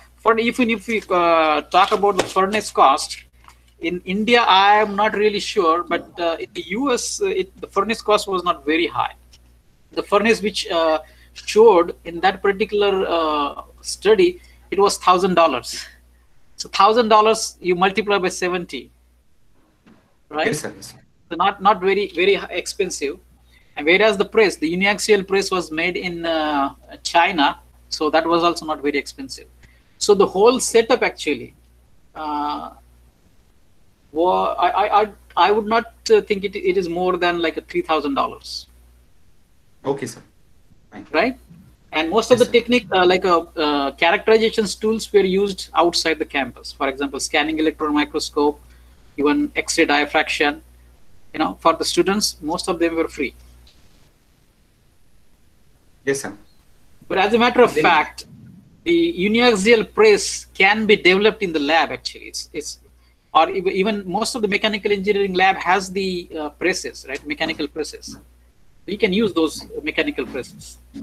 The only thing is that you might invest in the dies. So I remember that the die cost was like $150. Yes, sir. Because see, if you can also make the die in the workshop also, right? You can use the steel material and make the die, and you can heat treat it also, right? So very doable. It's very doable actually, and you can see that very important information you can generate. It's very high quality research results. Yes, sir. So there is another question. Yeah, sure. There is a formation of secondary phase in both the sintered composites. How it will affect the friction properties? Oh, secondary phase, right? Yes, sir. What do you mean by secondary phase? Well, secondary phase in terms of the decomposition of borates, right? So Yes, remember, the borate we talked about, the 1200 degrees, the sample sintered at 1200 degrees Celsius has a borate phase, right? Whereas the sample sintered at 1500 degrees Celsius did not have borate phase, right? So the low coefficient of both samples have the boron oxide phase and aluminum diboride. So primarily the lower coefficient of friction for both samples was coming from the aluminum diboride and boron oxide phases, right? However, the higher coefficient of friction for the 1200 degrees Celsius is because of the borate phase, right? Now what happened for this 1500 degrees Celsius sintering sample, like sample sintered at 1500 degrees Celsius, those borate phases were decomposed, and another phase was formed, which was boron oxide, and boron oxide is also low coefficient of phase, and that contributed further to reduce the coefficient of friction. Remember, when if you recall the coefficient of friction curve for 1500 degrees, the sample sintered at 1500 degrees Celsius, that the moment the surface degradation happened, the coefficient of friction reduced. What does that mean? That means the decomposed borate phases into the boron oxide phase was revealed, or it came on the surface, right? And that contributed to lower the coefficient of friction further. Is that clear? Yes, is that sir, what yes, you sir. were looking for? Okay. Yes, sir. Yeah. So there is another question. What is the criteria that was selected for the test condition? I think the participant is talking about that ball and disc experiment, I think. We are testing. We are testing. Oh, you mean the pin on disc testing, right? Pin on disc, sir. Yeah. I think that 1 Newton load is selected. No? 1 Newton load and some velocity. Yeah. When you look at the theory of coefficient of friction, right? So it's a coefficient of friction, right? So what happens is it is F divided by P, right? It's a frictional force divided by applied load, right? Doesn't matter what applied load you use, right? You use minimum or maximum, your coefficient of friction is going to be the same, right? So you can choose whatever the see, for example, if you wanted to study the wear behavior of the samples, right? What I would do is I would use little aggressive conditions, so that I wanted the surface to be damaged, right? But that is not going to affect my coefficient of friction, right? Whatever the coefficient of friction is the property of frictional force and the applied load. But here our target was to study the wear mechanisms of the sample as well. So our target is to damage the surface, so that we can study what are the mechanisms by which those surfaces were damaged, right? So accordingly, we can design our experiments. Okay, sir. Yes. Yes, from participants. Yes, there is another question, sir. Yeah, sure. Yes, which recent material that you are going to suggest for heavily loaded, low-speed journal bearing? Yes. What is the recent material if you suggest? Suggest for heavily loaded, low-speed journal bearing with high load. Oh, low speed. Okay. Well, I mean, there are a lot of materials available, but it might be difficult to answer based on your application criteria, right? Because well, I would rather look for the system rather than just the material. So, Sir, this is what are the applications we're talking about? It's a low hello. speed, right? Sir, this is specifically low speed journal bearing means sugar mill roller bearing. That So this is sugar mill bearing. well, That is yeah. heavily Again, loaded that is what I was asking about. What are the applications? For example, if we are talking about sugar mill journal bearing, there the application conditions are very different, right? The conditions. Dr. Kakade also did some research, and I think his PhD was in that area. That the tribochemistry plays a very important role in the surface damage, right? So even if we talk about the coefficient of friction wear mechanism, we also need to consider the tribochemistry of those materials as well. Like if we talk about the sugar mill, right? This the crusher mill, there the service conditions are very aggressive, right?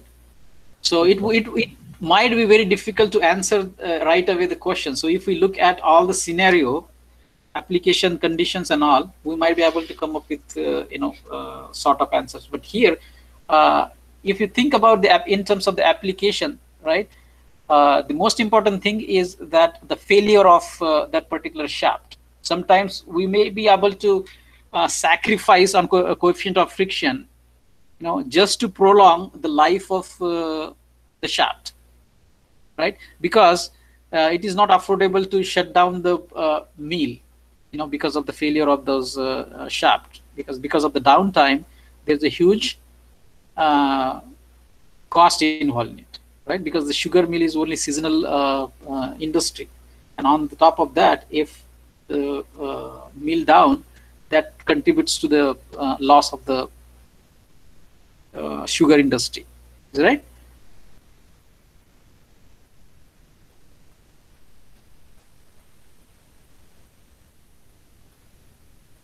Yes, sir. Yes, sir. Over, sir. Hello. Yes, I'm audible, sir.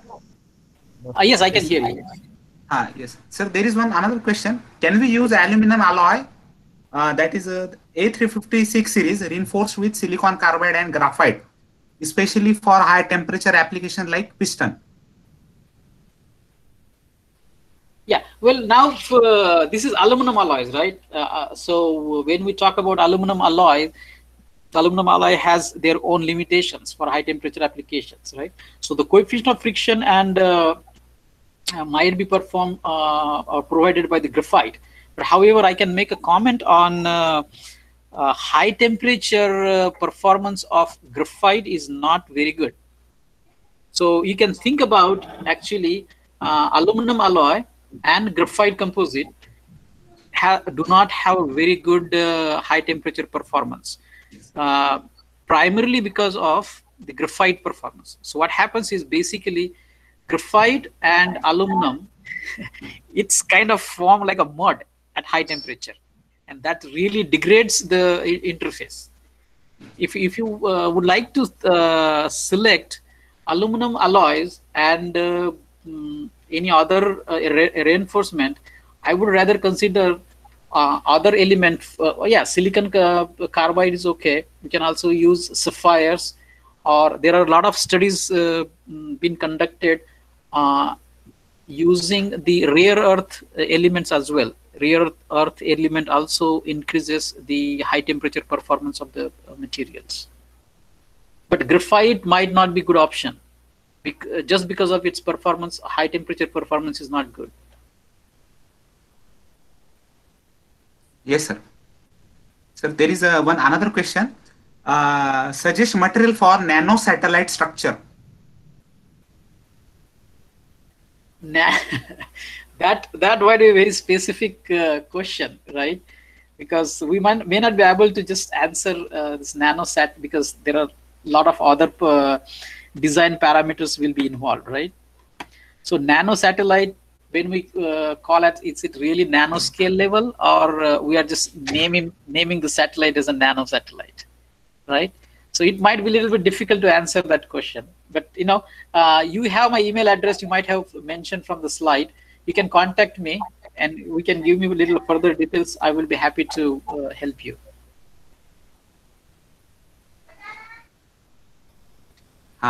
Yes.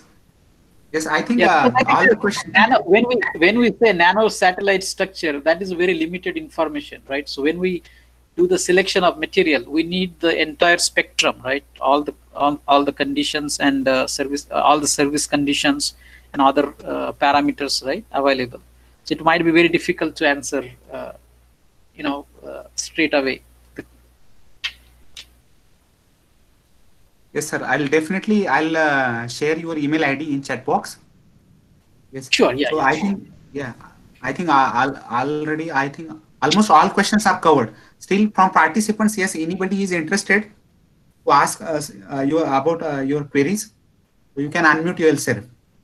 Or yes, I think there are no questions, sir. So I request all the participants. Feedback link is shared in chat box. So I request all the participants to fill that feedback form also. Yes, sir. Pawar sir. Yes, sir. Mughal sir is going to deliver present the vote of thanks. So please request him. Yes, sir. Yes, sir. Okay. Thanks a lot, sir. Ingole, sir. Mughal. Oh, thank you very much. I'm honored. Yes, I would like to request Dr. S.P. Mughal to give a vote of thanks for first session. Thank you, sir. On the behalf of Department of Mechanical Engineering of SAMAJ'S, KBT College of Engineering, Nasik, I take this opportunity to thank our today's speaker, Dr. Sudeep Ingole, sir, for sharing his experience of research in development of self-lubricating materials. Though the time in USA, it is midnight 1 a.m., still, sir has given his valuable time for us. Thank you, sir. I thank to management of MEP Samaj, our principal and education officer, Dr. N.S. Patil, sir, vice principal, Professor N.B. Desle, sir, our head of department, Dr. V.C. Shewale, sir, for their valuable guidance and support. I thank to Professor D.D. Kulkarni for technical support during session. Last but not least, I thank to all participants present for the session. Thank you. Over to you, Pawar, sir. Yes, sir. Hello. Yes, sir. So with this, yes, I declare that this first session is over. It is concluded. This with the permission of respected guest. Hello. Hello. I have question, sir. Hello. Someone has any question, query. Yeah, that's fine. You can ask. Sir, myself, Subhash, sir. Yeah, go ahead. Can you? Yes, sir. So I want to ask a question about MQL method. Can we use for composite?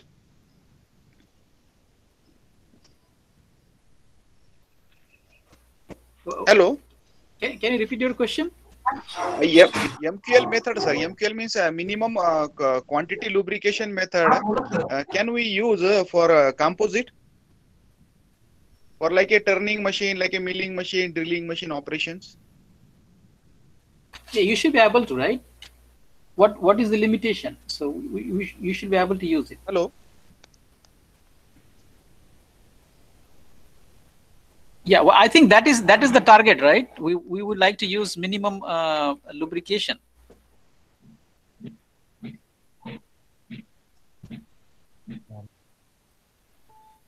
Hello, sir. Subhash, Yeah, sir. hello. Have you got your answer, sir? Hello. Yeah. You can send me an email. We can discuss further, right? Okay, sir. Okay. Yes, sir. Yeah. So I will be glad to give you information on. Okay. Yes, Thank you, yes, sir. sir. Thank you. Not a problem. Okay. Yeah, sure. Your email ID is posted in chat box, sir. Sure, sure. Yeah, yeah. Any You can participants?